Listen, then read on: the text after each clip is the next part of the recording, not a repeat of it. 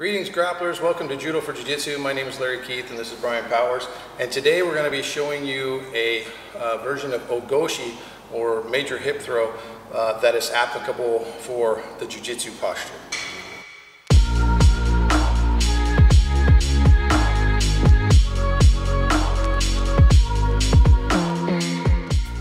Okay, so we're starting off with standard grip, right versus right.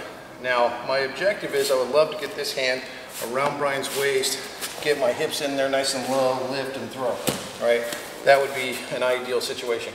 But in a jiu-jitsu posture situation, part of the reason why he has taken that stance is because he does not want me to do a hip throw. So he's keeping his hips away from me. It's a defensive posture. Jigotai is the name for it in Japanese. It means defensive posture. So right now he's in this more natural defensive posture, so he's squared up with me. In this case, what I like to do is actually shoot this hand through. So I'm going to shoot my right hand through. Let's turn this way.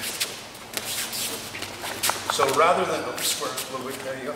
So rather than trying to step pivot and get this hand through at the same time, I actually shoot this hand through a little bit early. I imagine hitting him in the chest with my shoulder. So right here, nice and deep, boom, I hit it. And I'm reaching for the belt. I grab the belt. Once I get a hold of that belt, I have a greater control of his posture and distance. So from the belt, I can pull him upward and closer to me, here. Get my hips in, lift, pull, complete the throw, right? So again, from this angle, right here, it's got the crouch posture. I shoot my hand in and get the belt. So get in here nice and tight. From here, right, it's even hard for him to kind of sit down at this point, right? So I'm starting to lift and pull forward.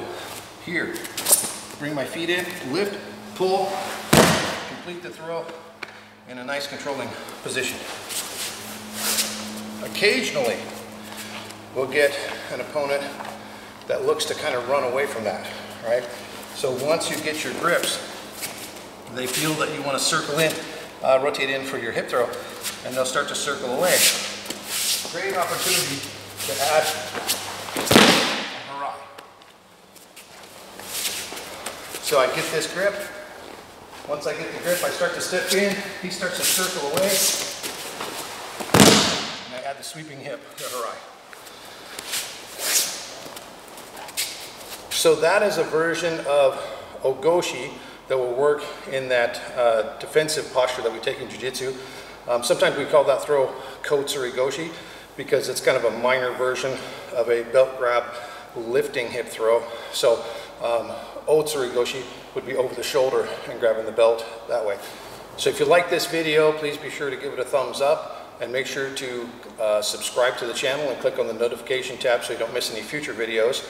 And remember that when you learn a technique, you know one technique. When you learn a concept, you know 1,000 techniques. So until next time, we'll see you on the flip side.